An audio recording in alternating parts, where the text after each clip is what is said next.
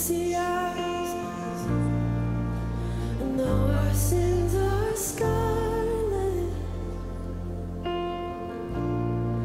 you made us white as snow, Jesus.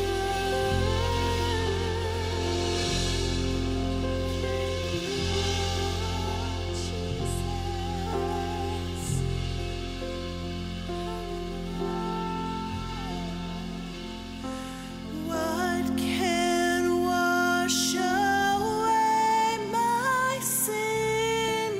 Nothing but the blood of Jesus. What can make me whole again? Nothing but the blood of Jesus. What can wash away my sin? Nothing but the blood of Jesus. What can make me whole again? Nothing but the blood of Jesus. What can wash away my sin? Nothing but the blood of Jesus. What can make me whole again? Nothing but the blood of Jesus.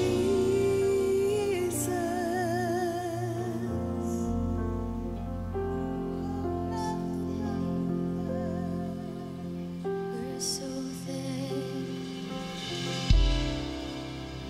We thank you.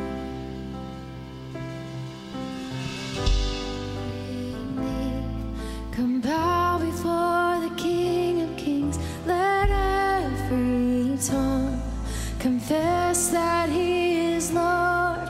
Lift up your shout. Let us join with all of heaven singing, holy. Come on, sing that with me. Let every knee come bow before the King of Kings. Let every tongue confess that He is Lord.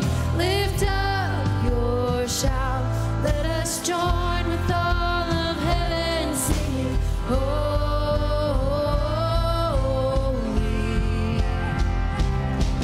Let every knee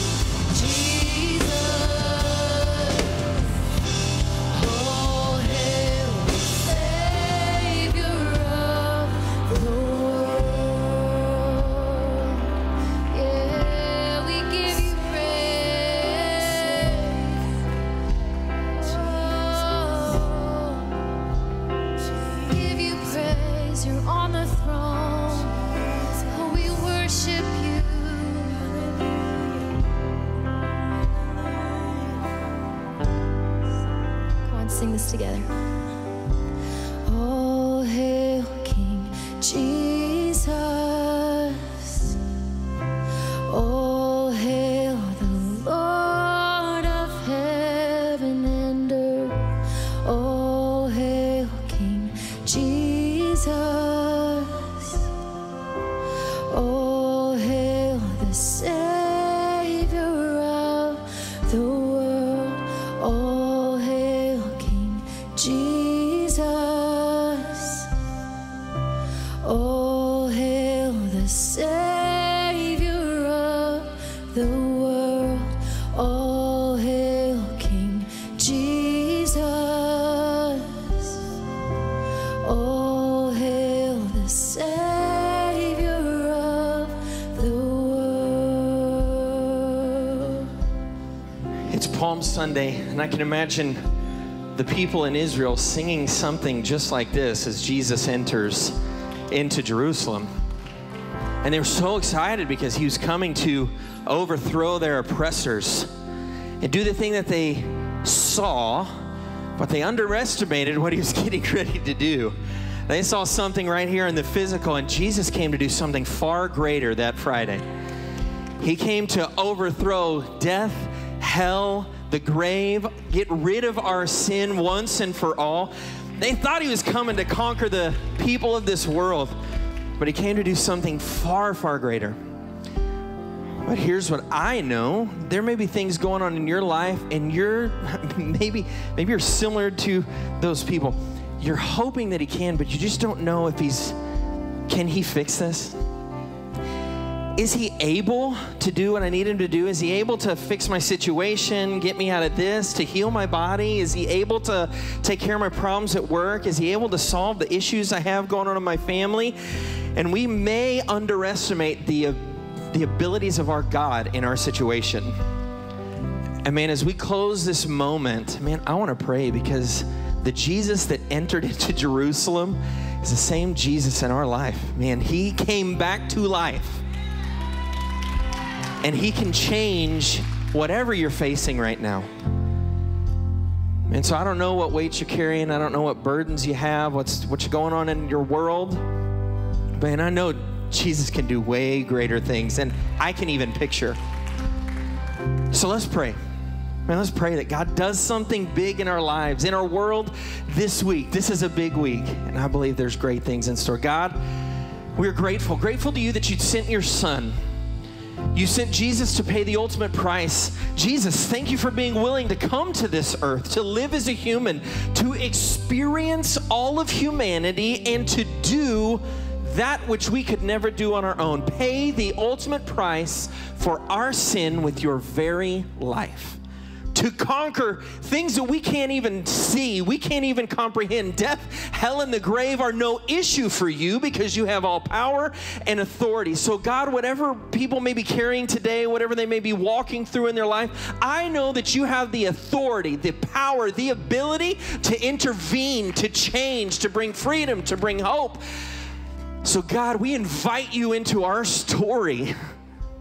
Rather, Jesus, let us get involved in your story. Jesus, you've been working even from 2,000 years ago on what we are going through today. So God, we just simply submit ourselves to what you're doing. Those people in Jerusalem didn't know exactly what you were getting ready to do on Palm Sunday long, long ago. God, we may not know exactly what you're getting ready to do this week, but God, we are excited. We know that you have sent the answer to us. He is your son. His name is Jesus. And so we simply honor you. We give you all of our praise and honor today because of all the great things that you've done for us. We thank you for who you are, what you're getting ready to do. In Jesus' name we pray. And everyone said, amen. Amen. Give the Lord a round of applause. Man, God is good. Hey, thank you for joining us today. You can be seated for just a few moments. We're going to continue our worshiping through our giving. Giving is a part of our DNA at our church. Man, we believe in sowing seed into what God is doing in and around the world. We believe that there are people who need to meet Jesus we may never get to meet, but there are missionaries and missions organizations doing just that around the world. And we support them through what we call Bridge Builders. All of our offerings today that come in above the tithe are going to be going to Bridge Builders. Now, 2 weeks ago, we had our Bridge Builders celebration, a huge fundraising event that we have once a year where we raise money for all the incredible things that are happening around the world. And this year we raised a record amount of money. Ladies and gentlemen, we raised over $201,000 in one night. God is good. And here's what's so awesome. We raised all of that money because, man, we have a whole missions team who divvies up that money, gives it to the people who need it the most, but we don't just bring that money in, we immediately begin sending it back out. The second you give, it's already been spoken for. We have projects around the globe that we are supporting, and today we want to celebrate and give some of that money that we received a couple weeks ago. We want to begin giving away what you gave. We believe that there are people who need it, and today we want to give to Green Country Adult and Teen Challenge. I want to invite the executive director, Miss Stephanie Faulkner, up here with us.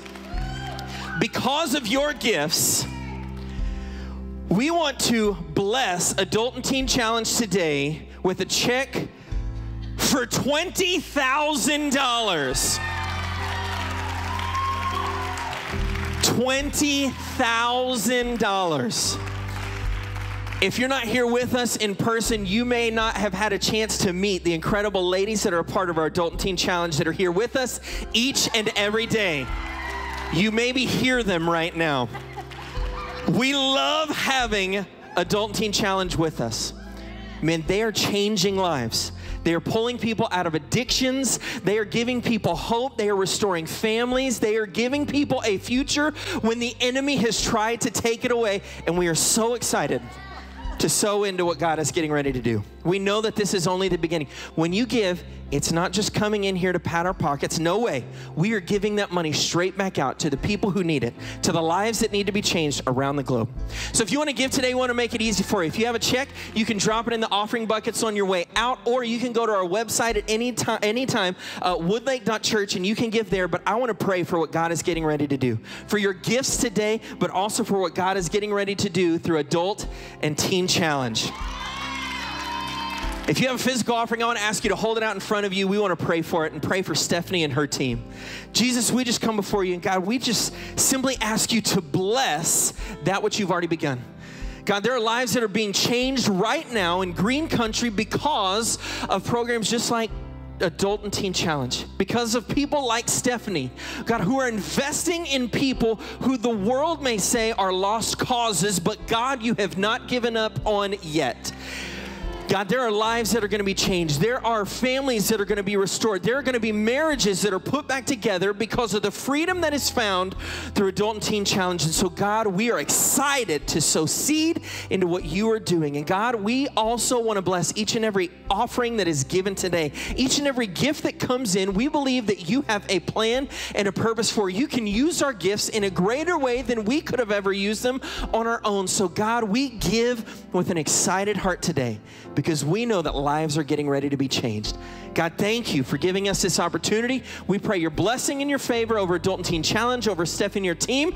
And God, we pray your blessing over every gift that's given today. We give it all to you. In Jesus' name we pray. And everyone said, amen. Give Stephanie another round of applause. We're so excited we get an opportunity to give. Thank you, thank you, thank you, thank you for being a generous church. Man, we are grateful to you. Hey, if you have your phone with you, you can open it up and go to the YouVersion Bible app. We have some notes we'd love for you to follow along, be able to take them home with you later on today. Go to the events page. You'll see Woodlake Church in there. For the next 10 seconds, here's what I want to give you an opportunity to do. We believe in finding family, and if we don't give you a chance to do that, we have failed. So we want to give you a chance to make some friends. Everybody stand up with me. High five somebody around you. Introduce yourself to somebody whose face you don't quite know. Give them an elbow bump. Greet one another today.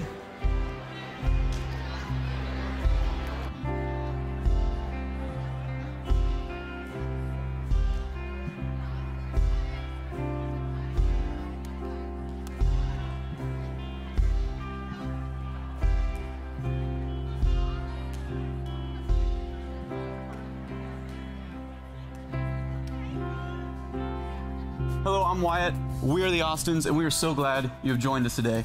Immediately following this service, we'll be in the Connection Corner, and we would love to meet you. Now open your Bibles and get ready for a great message.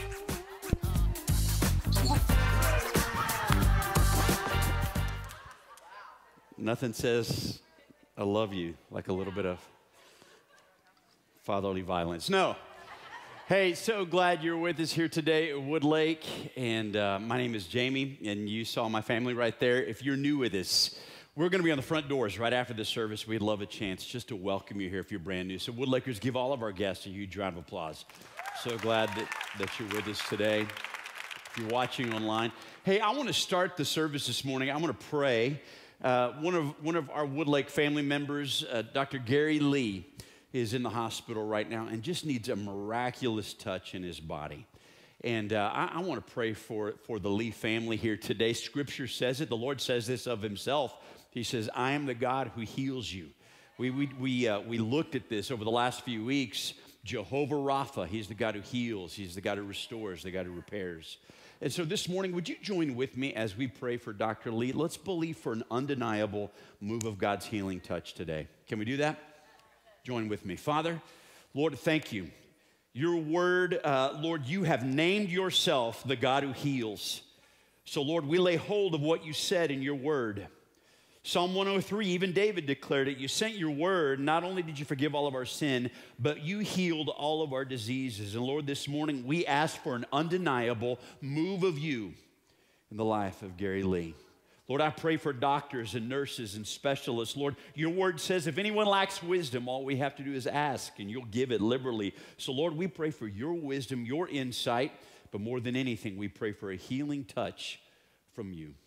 We thank you for it in Jesus' name. And everyone said, amen. Woodlake family, I want to remind you, every one of our services, Wednesday night, Sunday morning, we have a chance to pray.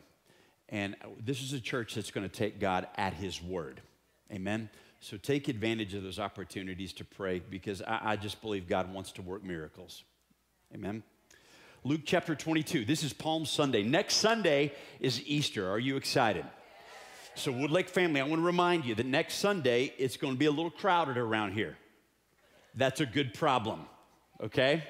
There are going to be people that are going to come to church, and not just Woodlake, but churches all across Tulsa, and they haven't been in a long time. And I am so thankful that they're going to be here because they're going to hear the message of Jesus Christ. Would you join with me this week in praying? In fact, you see on your seats the one purpose, all right? 3 services, we're going to be praying for 3 people, one purpose, and that's that people come to know Jesus Christ as Lord and Savior. Do you believe that he still sets the captive free? Be in prayer with us. This coming Wednesday night is our prayer service, a joint prayer service right here in this room starting at 6:30. Dinner at 5:30, then prayer and communion at 6:30, and we are going to intercede and believe for people to be saved. Not just in this church, but in churches all across Tulsa as people come in. You may be sitting there going to say, well, Pastor, how can I help? Number 1, get involved. For some of you, this is going to be the first time to get involved, whether it's greeting or serving in kids ministry or serving in kids ministry or serving in kids ministry. There you go. All right. For some of you, said, Pastor, I've been on a break. Well, listen, 10 years is too long for a break of serving in church, okay? No, here's what I'm trying to say. We need your help next week. You can volunteer. Secondly, you can slide to the 8:15 or the 11 o'clock service and make room at that middle service for people to bring guests and that sort of thing. Is that cool? Appreciate your help right here. Luke chapter 22, Palm Sunday, as we come into Easter, you see right in front of me a communion table. If you grew up in church, you probably saw something like this at the front of the auditorium. A lot of times they have an inscription on it. Really, it's scripture. Do this in remembrance of me. What is this table representing? Well, it's communion. Now, as you walked in, you got communion elements. And if you didn't get them when you came in, we'll have the ushers here in just a moment bring them to you. Why do we celebrate communion? Well, one, Jesus instituted this practice in the church to reflect on what he accomplished for each and every one of us on the cross, right? And so here in just a little bit, we are going to do what Scripture tells us to continue to do. As long as we take the cup and eat the bread, we remember the Lord and what He did for us. You say, why is that important? Because sometimes when we take communion, sometimes when we just come to church, we do it on cruise control. How many of you have been there before? And I want to remind this church family that coming to church, taking communion, worship, diving into the Word of God, it's not a passive activity. That God has a purpose in it. So why do we celebrate communion in church? Well, they did it here in Luke chapter 22. They were commemorating the Passover. If you're familiar with this passage of Scripture, Jesus was coming into Jerusalem. You remember as we preached just a week ago on the triumphal entry, him riding in on the foal of a donkey, and they were waving palm branches, crying, "Hosanna, Lord." And Jesus had made preparation to share the Passover meal with his disciples, but they had no idea what they were going to expect in that upper room. Scripture said this, Luke 22:15. He said, "I have eagerly desired to eat this Passover with you before I suffer. For I tell you, I will not eat again until it finds fulfillment in the kingdom of God." After taking the cup, he gave thanks and said, "Take this and divide it among you. For I tell you, I will not drink again from the fruit of the vine until the kingdom of God comes." Verse 19. And he took bread and he gave thanks and he broke it and he gave it to them, saying, "This is my body given for you." Or one version might say, broken for you. "Do this in remembrance of me." Verse 20, he goes on to say, in the same way, after the supper, he took the cup, saying, "This is the cup in the new covenant in my blood, which is poured out for you." Aren't you thankful for the blood of Jesus Christ? Now, if you're new to church, and you say, there's an awful lot of talk about blood. And for some, that might seem a little foreign, especially when we talk about the cross. In fact, next week, as we celebrate Easter, we don't just celebrate the crucifixion, this bloody scene of capital punishment. What we celebrate is the resurrection, amen? The same Spirit that raised Christ from the dead dwells in each and every one of us. But this moment, this communion, this Passover is huge. The Passover was commemorated to celebrate the Exodus hundreds of years before, when God would ultimately set his people free from captivity.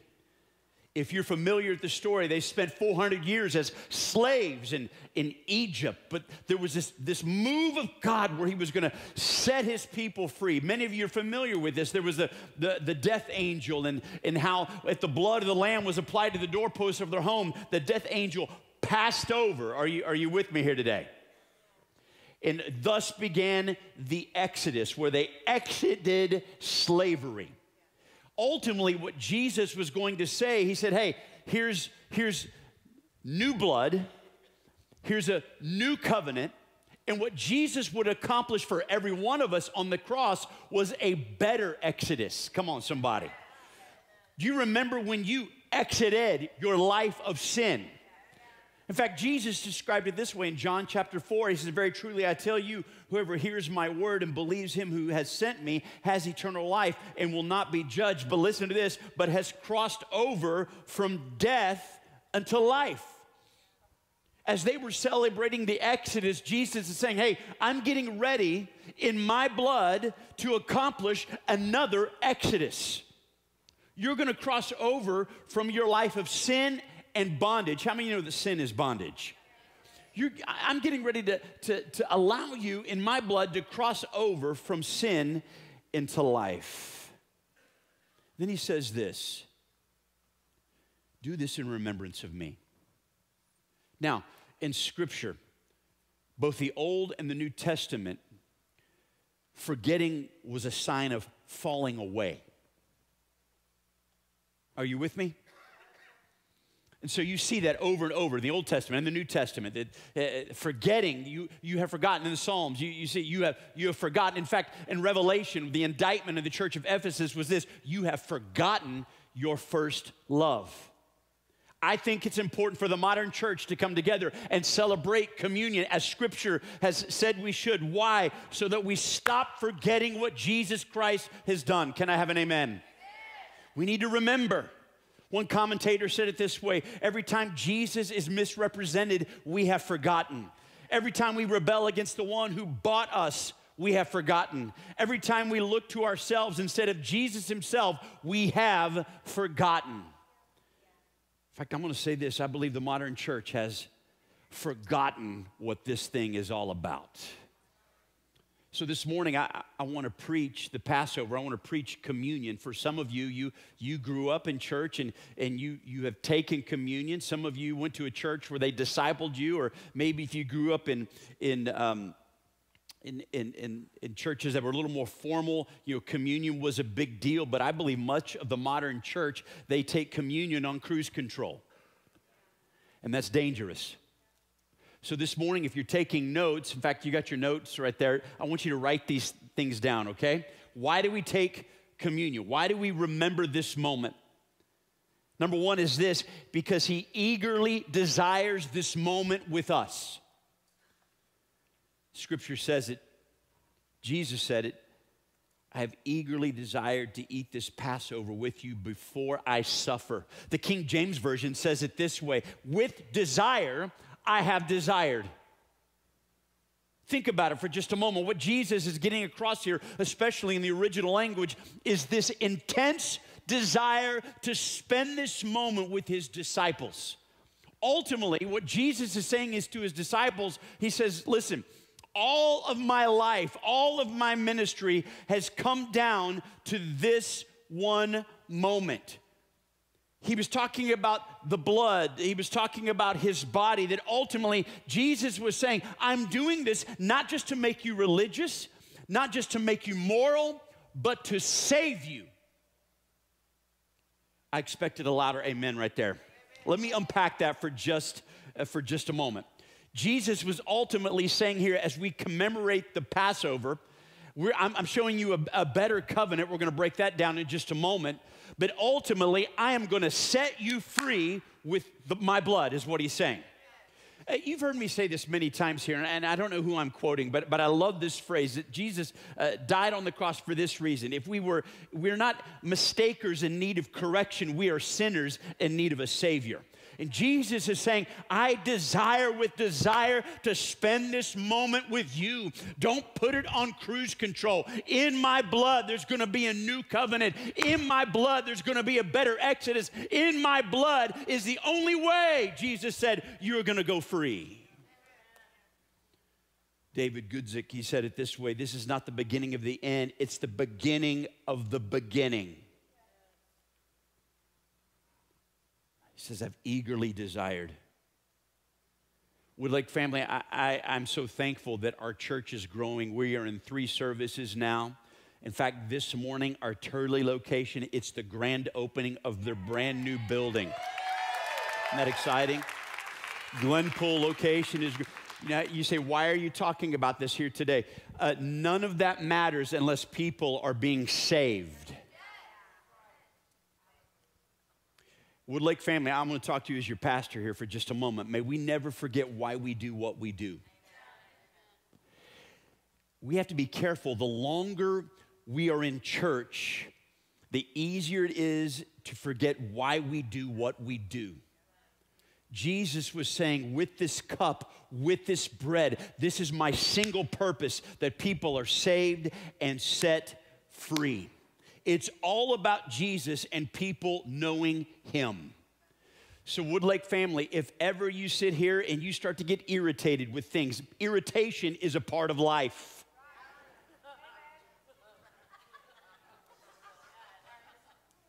Listen, I'm going to level with you. Some of you are wondering why we slid the services times like we did. Because at our main service time, that middle service, for months, it would come down to maybe only a handful or a couple handful of parking spaces open. I'm talking like 10 or 12 on the entire parking lot. You say, that's 10 or 12. That's with 60 plus cars parked on the grass. And when we slid service times, I know that rocked some of our theology. How can we have church 30 minutes earlier? Let me tell you why we did it. Because we wanted to make room for people who don't know Jesus Christ. And it's not about me. Come on, somebody. And it's not about you. Woodlake family, may we never forget it's about people being saved. Well, Pastor, the church is getting too big. Listen to me. How big is too big? When do we close the doors of the ark? When your family gets on? Or when my family gets on? We must be about people getting saved. What does that mean? That means here at church that you're going to run into people who are not all the way sanctified. I got news for you. Neither are you. And neither am I. That's why we need the blood of Jesus Christ. Amen. Let's never forget. Let's never forget. I've hit the age that you ever like realize I'm turning into my parents. You ever been there? This actually happened to me. The other day. I walked into the kitchen, opened up the fridge, and the only way I know to describe it is your computer ever just buffer? And finally, Jen goes, "What are you doing in there?" I go, I can't remember. Are you hungry? I'm like, I can't remember. Then it hit me. Ah! It's happening. Now, what am I trying to say? I couldn't remember why I even went into the kitchen to begin with. Folks, may we never forget why we come to church. May we never forget what this is all about. And maybe if you're struggling with church here today, and I'm not just talking about Woodlake. Maybe you're guest with us today. Maybe you're watching online and you're checking churches out and you're ready to click to the next service. Listen, it's easy to forget because the longer we're in church, the more we want it to be about us. The problem is it's never about us. The moment we say yes to Jesus Christ, it ceases to be about us. That's why the logo of Christianity is a cross, not a couch. I'm preaching to somebody today. Let's keep moving. He eagerly desires this moment with us. Here's the second thing. What he's trying to say, he says, he offers a better way. Would you agree that this Jesus thing is a better way? Have you ever wrestled with guilt and shame and tried to be good? That's like impossible, right? You ever like, man, there's sometimes in the morning, I'm like, God, I need your power and strength today, Lord. I'm going to live for you today. The Holy Spirit set a guard over my mouth. Holy Spirit set a guard over my mouth. Holy Spirit set a guard over some of you know what I'm talking about, right? Lord, be Lord of my thoughts this morning. Lord, I need you today, and I have all these great plans, and then my feet hit the floor. And boy, my plans fall apart. Anybody else? If you've ever tried to be good, let me just say this, you will wear yourself out trying to be good. In the same way, after the supper, he took the cup saying, this cup is the new covenant. Make a note of that, in my blood, which is poured out for you. New covenant. They would have immediately begun to connect the dots with the old sacrificial system. That there was this day of atonement, and the blood of animals had to be shed. That word atonement in the original language means to cover. Make a note of that. So there was this annual remembrance of failure.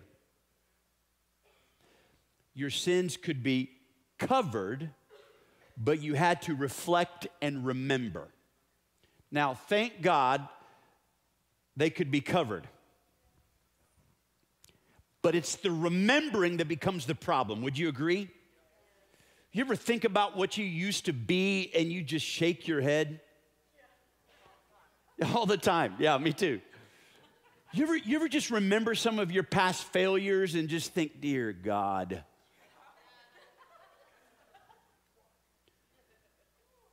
Hebrews 6, the writer of Hebrews kind of repeats what Jesus says, but he said this, that Jesus is the mediator, listen to this, not just of a new covenant, but this, King James says it this way, a better covenant.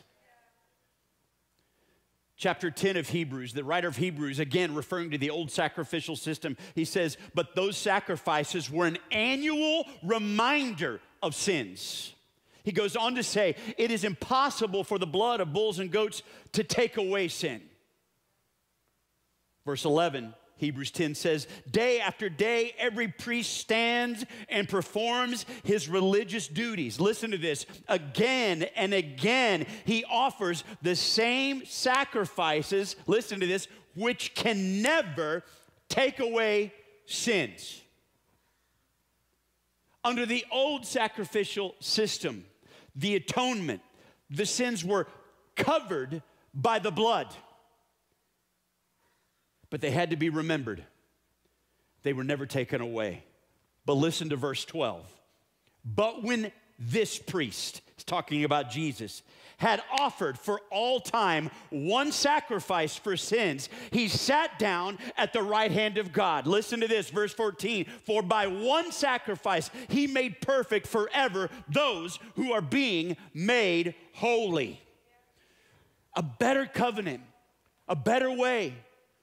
Again, referring to the old sacrificial system, the Day of Atonement, the blood of animals could simply only cover up sin. But it was an annual remembrance. Why? Because the sins were covered but never taken away. Oh, but the shed blood of the Lamb of God, Jesus, is a better covenant. Can I have an amen? Our sins were not simply atoned for. They were not simply covered. Folks, they were taken away. John the Baptist prophetically uttered it. Behold, the Lamb of God who takes away the sins of the world. I want to encourage you, church family, here today. If you have said yes to the Lord, oh, we are under a better covenant. Amen. My sins are not simply covered. They are forever removed. You've heard me use this illustration before, but it's the difference between whiteout, some of you remember that, and a delete button. I'm thankful for the delete button. Whiteout only covered up my many grammatical errors. I actually found one of my papers from my freshman year of college. It was, what's so funny, it's so old right now, I pulled it out of the file, and the amount of whiteout. Anybody remember whiteout? Yeah. You used to paint over the mistakes, right?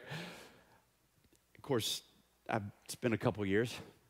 Let me just say this, it's so old that the whiteout, actually it was dried and was flaking off the paper, and I'm thinking, oh my goodness. And as it was flaking off the paper, I could see the mistakes. I'm like, how did I ever pass a spelling test? You know? But here's what's beautiful about it now. There's no such thing as that. I mean, there's no need for that anymore. We have a delete button that I could just go back and fix it. And folks, the shed blood of Jesus Christ doesn't merely cover over our mistakes and our sins and our failures.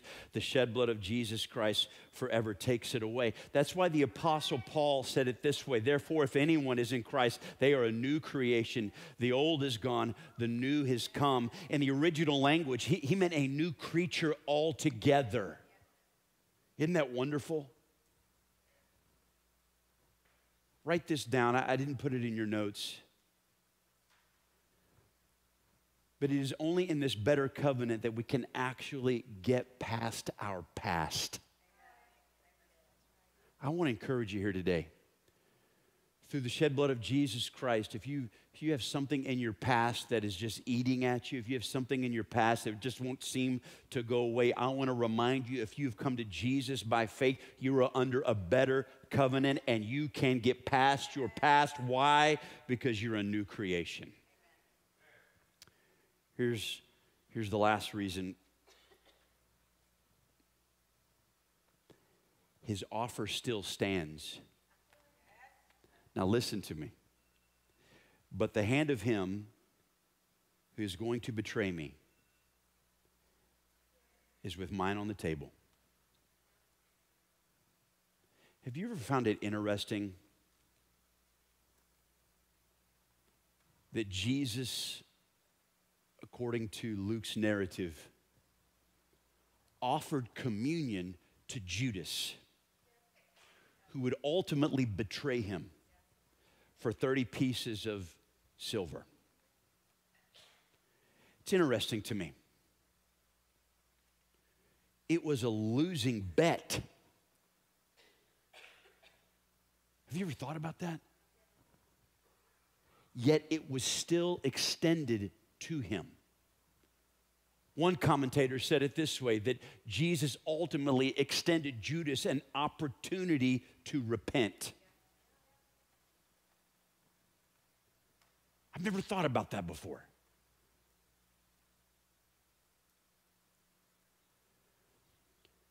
It's because Jesus is faithful. And his offer of salvation is not predicated, listen to me folks, on my behavior. His offer of salvation is predicated on my obedience in coming to him by faith. It was a losing bet. I don't know about you, but if I were Jesus sitting at the table, knowing Judas was going to do what he's going to do, listen, there'd have been all sorts of passive-aggressive talk around the table. You ever had those family dinners? You're like, don't say it, and you always have that one relative that goes there. How many of you are that relative? Don't raise your hand, okay? I would have been that person, right? Well, 11 of you are going to have fun in heaven.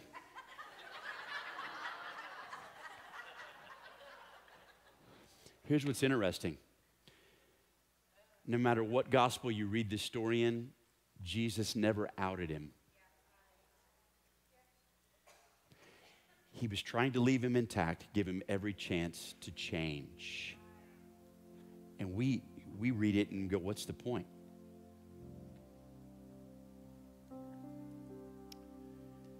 Several years ago, many of you know that my dad was a rancher. And several years ago, there was a kind of a late season ice storm that came in. And anybody that's ever worked with cattle, especially cows that are going to have calves, you know that they always pick like the worst time to have a calf. It's never like 75 degrees and sunny with no wind. Let's have a baby. No.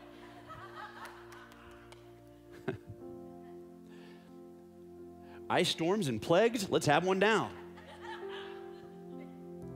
And it was an ice storm. And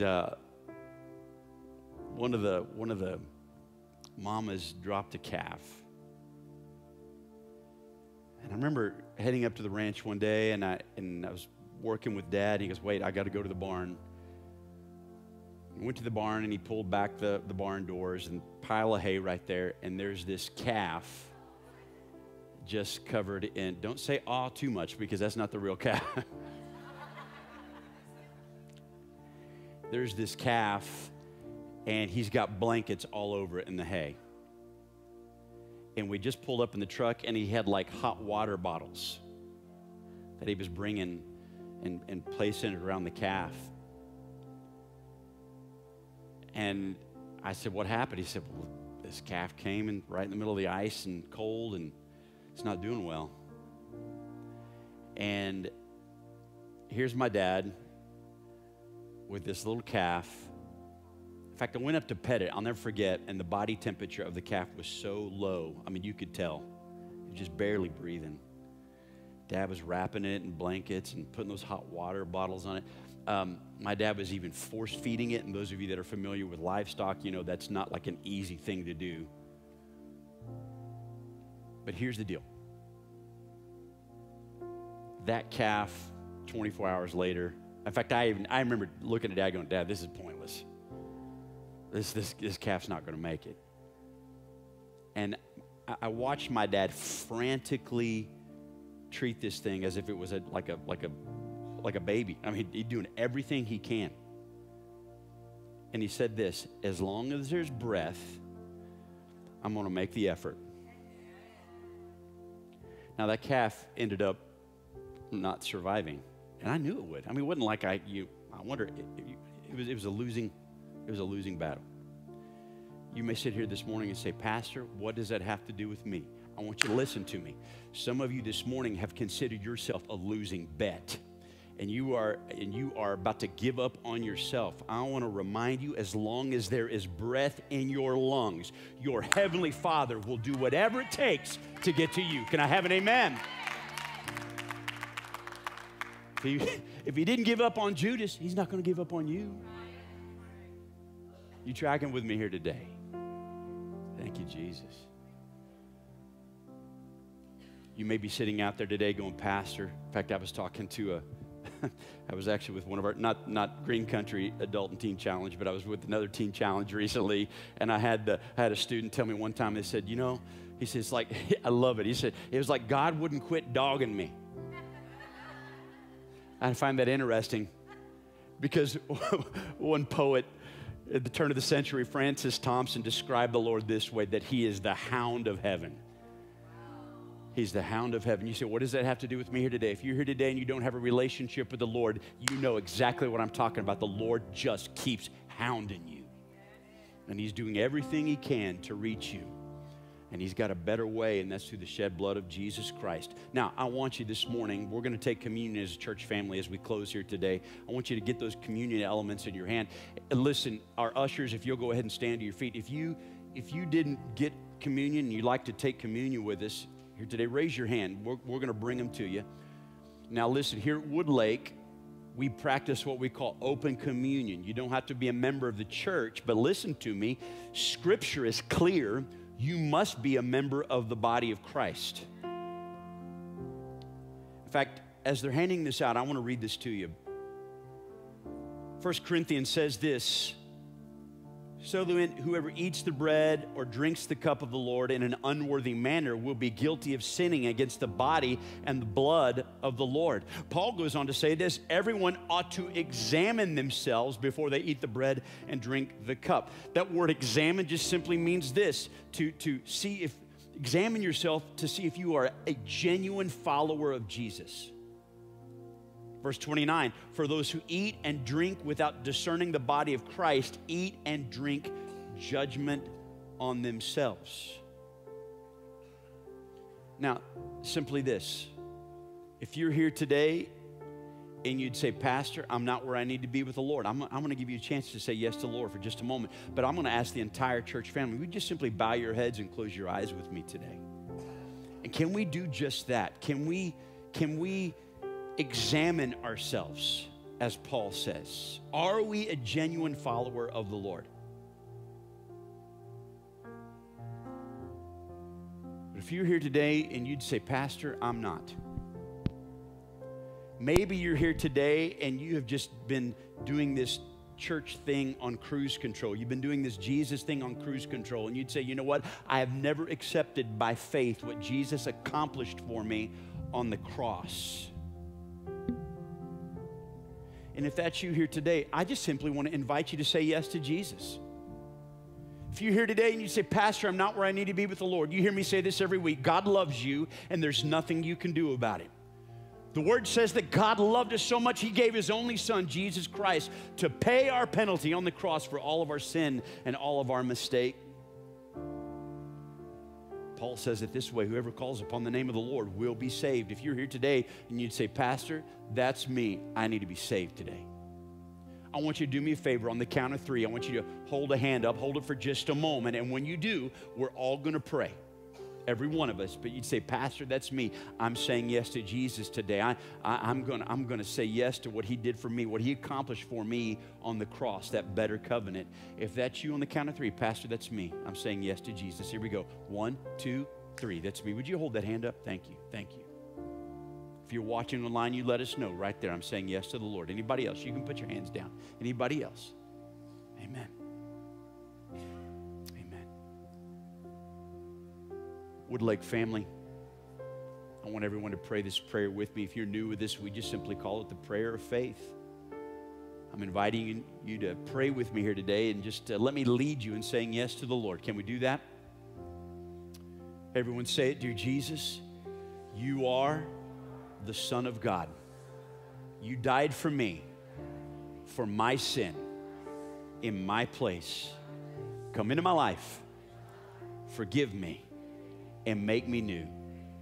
And from this day forward, with your help, I'm all yours. In your name I pray, amen. If you said yes to the Lord, here in just a moment, we're going to open the altars for prayer. It's imperative that you come tell somebody, I said yes to Jesus today, because you just joined the family of God. Amen? Amen. Hey, would you take the elements and would you go ahead and open the bread first? Hold that in your hand. I love how the Apostle Paul said in Corinthians, he simply said this, I received from the Lord that which I pass on to you. He said, on the night that Jesus was betrayed, he took bread, he gave thanks, he broke it, and he said, this is my body broken for you. Do this in remembrance of me. Would you hold the bread in your hand here today? Let me pray over it. Father, thank you for the body of Jesus, which was broken on the cross for us. The prophet Isaiah even said this, that in his body he carried our sin and our sickness. And Lord, today, because of the broken body of Jesus, we don't have to carry those things anymore. So Lord, today we remember that your body was broken for us. And we receive all that it offers today in Jesus' name. Amen. Would you take the bread with me? Amen. If you're able to, would you stand to your feet this morning with the cup? Hold it out in front of you. The Apostle Paul said in like manner, he took the cup, and after he'd given thanks, he said, this cup represents the new covenant, the better covenant, the covenant that doesn't simply cover, the covenant that takes away, the covenant that lets me get past my past. Amen. Are you thankful for the blood of Jesus today? Let's pray. Father, Lord, today, as Jesus did so many years ago, we do this in remembrance, not on cruise control. We are so thankful for the shed blood of Jesus, that today we can get past our past because of a better covenant, the Lamb of God whose blood takes away our sins. Lord, that today we don't have to remember, we don't have to reflect, but God, we are a new creation, not because we are good enough, but Lord, because by faith we came to Jesus. So Lord, today, thank you for the shed blood of Jesus. And Lord, maybe for some of us today is a fresh reminder of what this is all about. As David said it, Lord, in the scriptures, Lord, return to us the joy of our salvation. Lord, I pray for a fresh joy in this place today, that we are saved and set free because of the cross of Jesus. In your name we pray, amen. Would you take the cup? Amen. Pastor Brady. Church family, I'm going to invite our prayer team to come down front. If you said yes to Jesus, man, we want to celebrate what God has done, and we want to help you with the next steps. Come share with one of our prayer team members down here, and then we want to encourage you, get water baptized. Take the next step by going public with what Jesus has done in your life by getting baptized. We do that on the second Sunday of every month. But for the next few moments, we want to give you an opportunity to respond to what God has been speaking to you today. Maybe you need help forgetting what has been going on in your life. Maybe forgetting all the things in your past. You want somebody to pray with you about what you're going through. We want to pray God's word over you, your family, and your situation. So if you want to, again, our worship team is going to finish the day out praying and worshiping here. We want to encourage you, come down here for prayer. If you are not going to be coming down for prayer, we want to give you an opportunity to connect with one another. But we want to encourage you, take your conversations outside. There's going to be ministry taking place right now. Don't leave this place without responding to what God has done for you, what Jesus did on the cross for you. Come down right now. Let our prayer team pray with you. We hope you have a great afternoon.